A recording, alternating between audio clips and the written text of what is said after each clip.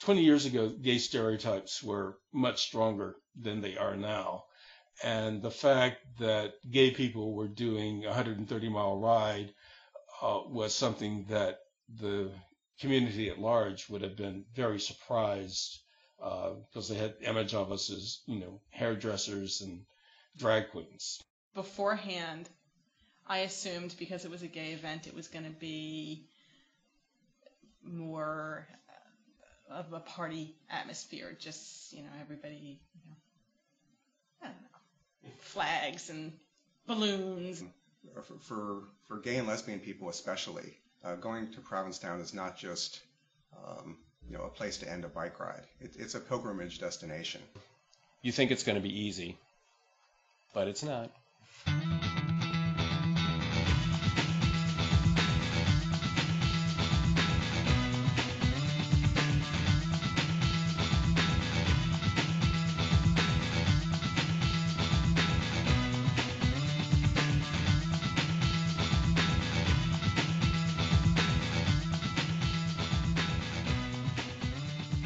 I'm rider number one, and I started the ride back in 1985. And the first year, I just wanted to do it, and I didn't want to do it by myself, so I put a listing in the Children Mountain Club newsletter to see if anybody else was foolish enough to do this.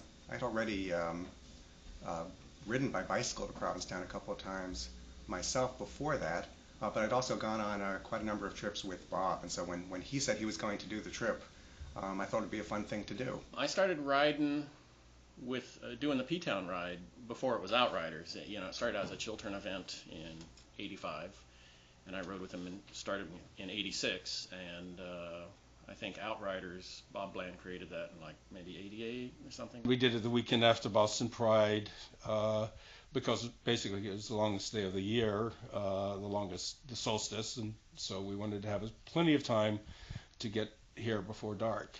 We had rain the first year, and so I ended up skipping the next couple of years. As it continued to grow, we decided to get more sophisticated about it. The second year, I arrowed the ride while I was riding. He gave us maps. He was going to ride a little bit ahead, and he had picked this color called cerise, which is something kind of reddish, and he had picked it for political significance. It looked pinkish to him on the cap. Well, the trouble is, once you spray it down on a gray pavement, it just disappears. I mean, these arrows were invisible. It also meant he had to carry like 2 cans of spray paint, which, that's a little bit of weight. And so I was just real disappointed with it. And John Tobin, who was one of the riders back then, and he and I both also rode with the Charles River Wheelmen, and so we knew what good arrows were like. We first had these lambdas, and I think we used green paint, and it was a mess because we used stencils. Oh, it was a mess, and it just and then we went to, after a couple of years of that, we went to freehand lambdas, which work better, but they don't really point well, and people, it's like ambiguous which way a lambda is pointing because they're lowercase lambdas, and so we knew this just wasn't working. And then finally, one year we kind of hashed out and came out with this, the triangle with the line through it. It's triangle, suggests gayness, but it doesn't point anywhere either, so we had to put the line through it to clearly point. And then for a couple of years we did it in 2 colors, pink and green. My name's Kim Rosen, and this is my first year doing Outriders. And the reason I got involved is because I had friends who've done it for many years and have always been at the finish line to watch them come in. And I've never really been an athlete and always thought bike riding was something I wanted to do. And a year ago when I turned 40, I decided it was time. Bicycling is very approachable. That's one of the great things about bicycling. It's a lot easier, I think, than running. I don't want to make it sound like it's really easy. It does require work, and you have to get in shape for it. I know I've had experiences where I wasn't in shape, and I regretted that. But it's something that you can definitely build up to. And bicycling is something that you can start at a very low level, which I don't think is true of a lot of other activities. Paul introduced me to the ride, Paul Marceau. And in December, I was at the hospital visiting my father, who was quite ill at the time. And on the television, there was a coverage of a shooting that had just happened up in Wakefield, Massachusetts. And I had the feeling, as I was watching this coverage, that I knew somebody that was involved in this. It was just a feeling that I had, because I know a lot of people that work up in the North Shore. And it turned out that this was the Wakefield shooting, where 7 people were killed. Some guy came into the office one day with a gun and just decided to start shooting. And Paul was actually one of the people that was killed that day.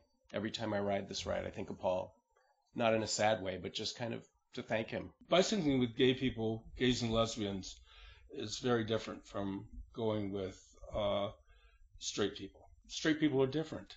They have different attitudes about riding.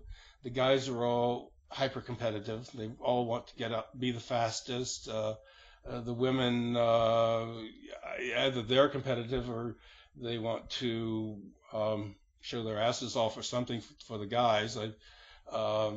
But so it's a really different flavor to it. The gays almost always ride in groups and support each other along the ride.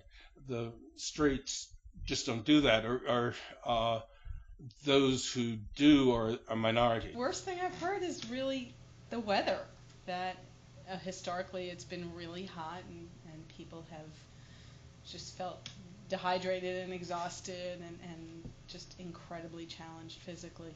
Well, I think there's no question that the worst ride ever was in 2002 when it rained all day, which, given my experience in 1985, you'd think I would have stayed away from it. Cold, windy rain, and so few people rode.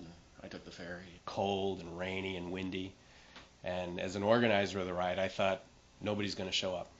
We're going to have food for 300 people. We're going to have supplies for 300 people, and nobody's going to show. So I'm tempted to say that that was our worst ride. But in a way, I think it was our best ride, because we did have people show up. I think the best thing I've heard is the feeling people have when they enter, I think it's probably Truro, and they get that view of Provincetown and the ocean, and just that kind of resurgence of energy that gets them through. It's hard to come up with one thing that's the best thing that's happened on the ride. I guess if I had to pick something, it would be stopping and helping other people with flat tires. Because to me, that's a lot of what the ride is about. It's about community. It's not just about showing that you can get from one place to another on your bicycle. There's a lot of evenness on the ride. There aren't any years that would stand out too much, and I guess the best year would have been the year where I was actually the first rider in. It kind of amazed me. There was one year where the weather was absolutely perfect. It was just a day where it was blue sky and white puffy clouds and dry air, cool breezes, warm sun. It was just a perfect day.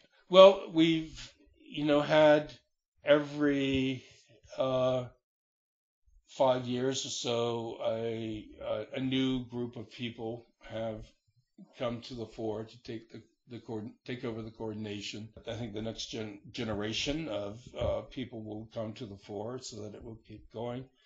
I'm planning on riding as many years as I can. I'm still happy being an organizer.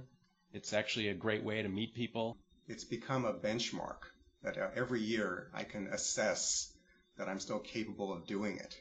Steady as she goes. They're not going to tear down the bridges, We're not going to turn Provincetown into Las Vegas. So. Well, this, for me, was the greatest physical challenge I've ever undertaken. And I would say if people want to really challenge themselves, if they want to do it with a group that is supportive and energized and organized, I would do this ride. I actually have told a lot of people about it, gay and straight. We've talked about doing the ride from Boston to Ogunquit, and that would be kind of the northern version of this ride.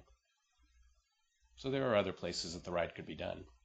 But I think there's something about Boston to Provincetown that just makes this ride what it is. It's just a special ride. I can just see people continuing to ride to Provincetown for, as long as there's a Provincetown there.